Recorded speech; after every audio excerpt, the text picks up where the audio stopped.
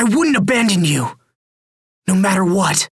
From now on, no matter what happens, the three of us will always be friends.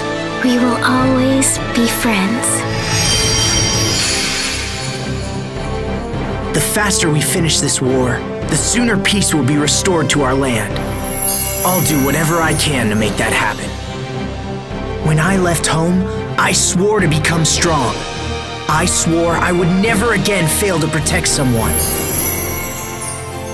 But now, I want to protect your home. She's the reason I got to see you all again. The next time I visit Lond, I'll come as family. I wish I had magical powers. I don't want you to face that same regret.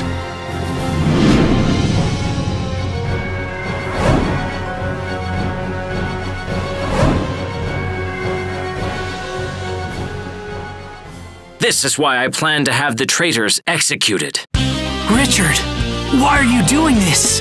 Would you defy your own king? What you're doing is wrong! Shut up! I've come too far to let you stand in my way!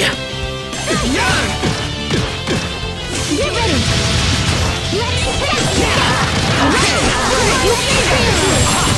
Remember the pact of friendship we made together? Well then, we'll just make another pact once Richard is back to normal.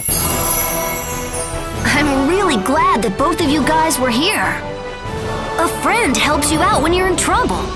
You laugh together when you're happy.